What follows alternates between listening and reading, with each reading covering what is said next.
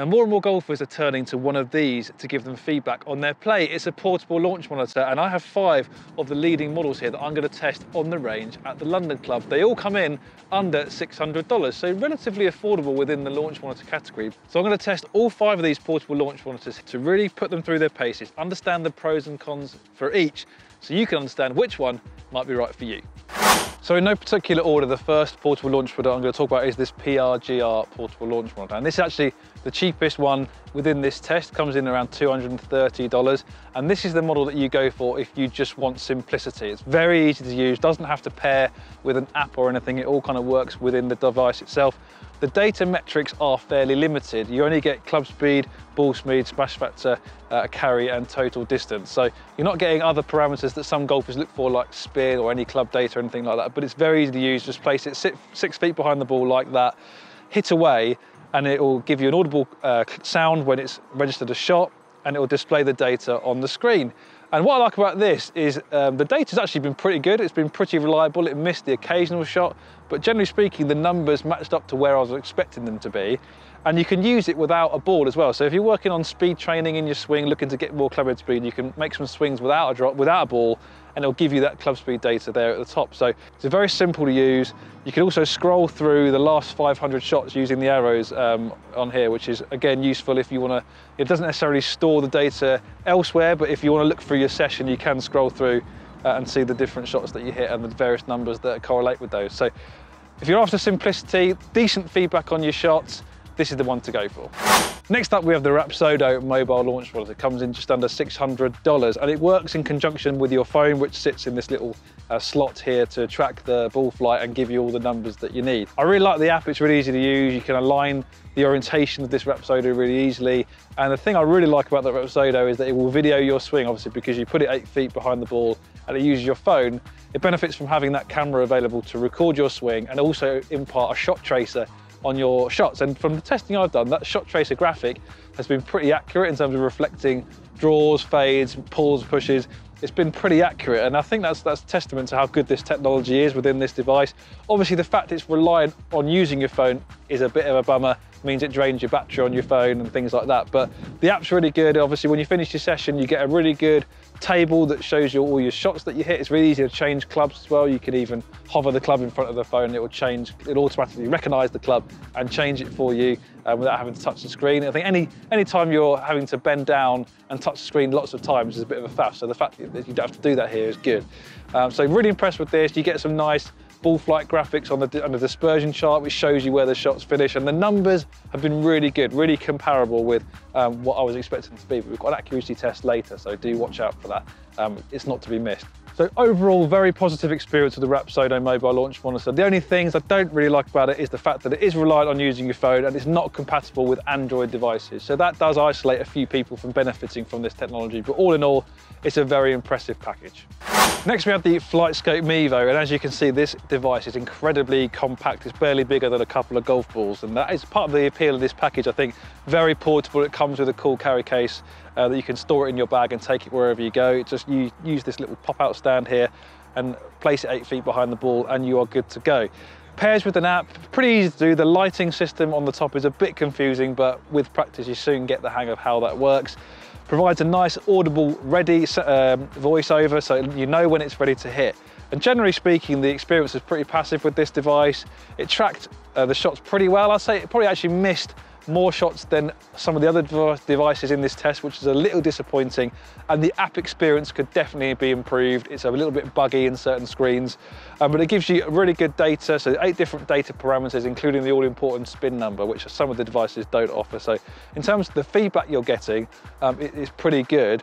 But I think it did miss more shots than I was hoping for. It does offer a video function as well. By partnering with your phone, you are able to get a video playback on swings depending on where you position your phone. So that's a really kind of big tick in the box for this FlightScope Mevo.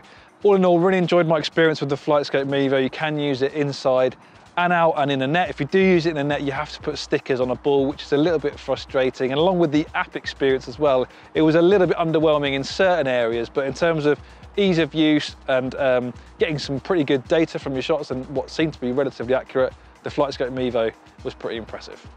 Next up we have the Garmin Approach R10, comes in at $600, but for that you get an awful lot for your money. It comes with this little tripod that magnetically attaches to the back of the device, place it 10 feet behind the ball and swing away. Pair it with the Garmin app and you get access to more data parameters than any other of these portable launch monitors, including this test. So you get an awful lot of ball data, you get also a lot of club data as well. So if you're looking for extra insights into your ball performance and club performance, this is probably the one to go for. It has a really intuitive app, lots of cool screens that show ball flight traces and dispersion charts, and also some club head graphics to show exactly what the face angle and the path is doing in your swing. And the numbers have been pretty good as well, but there's some extra features that kind of make the R10 stand out, I think, from a lot of the devices in this test.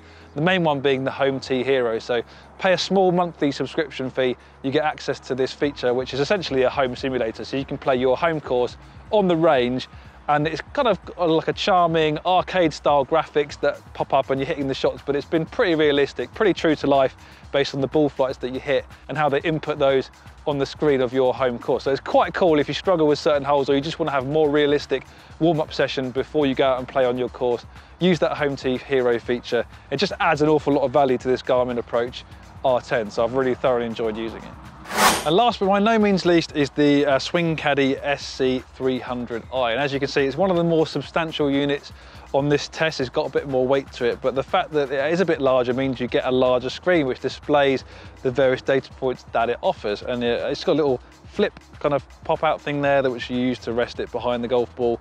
And what's cool about this device is there's a couple of things. The first being it will give you an audio playback of your carry distance, so it will tell you exactly how far you've hit it, so you haven't got to bend down and look at the screen if you don't want to. And it comes with this handy remote control which you're able to alter the club selection. You can also change the loft of the club to give you more accurate distances and change the settings where you need to. So that's cool. Again, it eliminates the need for bending down, things like that. And it does pair with an app which enables video features to be incorporated into the experience, and it'll give you spin numbers if you pair it with the app as well. The app isn't great. I don't think the data displays in necessarily a great user-friendly way, but in terms of the device itself and using the remote function to change the settings and not having to bend down and really not interrupt your range session like some devices do, this is an excellent product. And for $500, again, I think you're getting a lot for your money.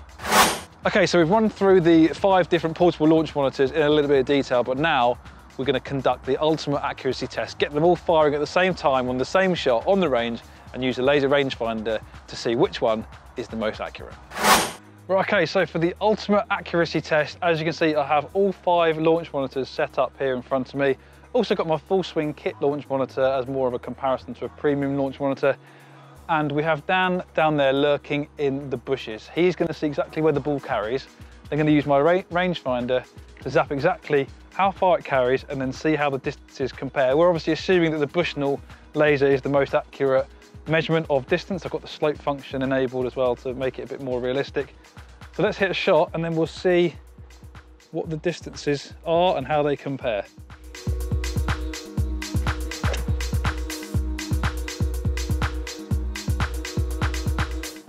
Okay, so there's Dan with the slope, went 179 yards, without the slope 175.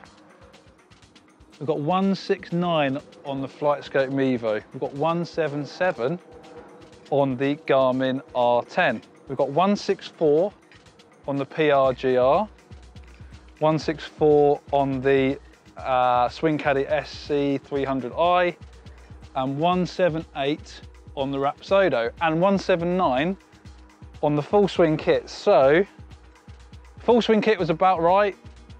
Looks like Rapsodo's edging it so far. Let's hit a couple more and see if we get any changes in the distances and find out which one's most accurate.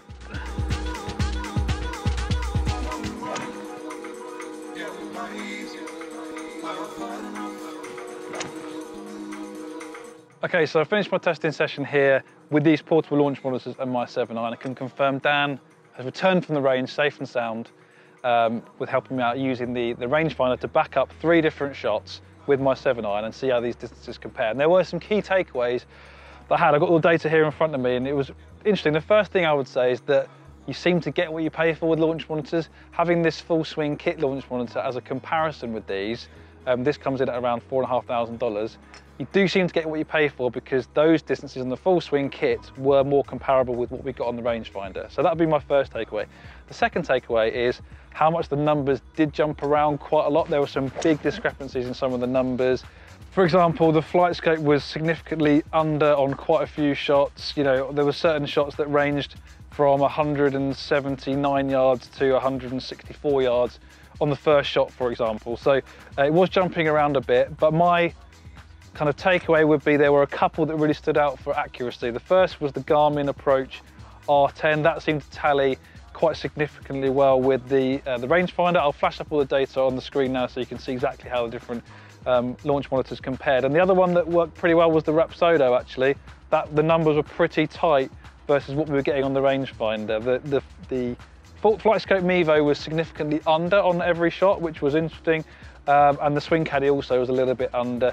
And the PRGR also was a bit under. So 5 different devices, all were pretty good. Most of them were slightly under, but there were some that seemed to be better than others. Obviously, I'm only hitting 7.9. It's not the perfect test, I agree. Perhaps the position of the launch monitors might have affected some of the data and the accuracy, but as a guide, I think you could say that based on this accuracy test, it was the Rapsodo and the Garmin Approach R10 that really stood out.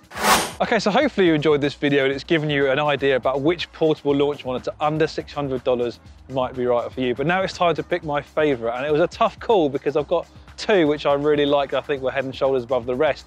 They were the Garmin Approach R10 and the Rapsodo mobile launch monitor. And if I was pushed for my favorite, it probably would be the Garmin Approach R10. I love the versatility, I love the data parameters that you get from it. And I think the app experience along with the Home T Hero simulator really justifies the price tag that it comes in. And we saw with the accuracy test that this was one of the leading models in terms of giving me distances that were comparable with what the laser rangefinder was telling me. So all in all, this is my overall favorite. The Rapsodo pushed it very close because of that shot tracer feature and how accurate that was as well. But the Garmin Approach R10 for me just pipped it. So that's it. That's my favorite portable launch monitor. I hope you enjoyed this video. Do comment down below, tell me which one you're most excited to try, or did you agree with what we went through with this test? Hopefully you enjoyed it and found it interesting and entertaining as well. And do click the like button if you liked this video. But that's all from me from the London Golf Club. I'll see you next time.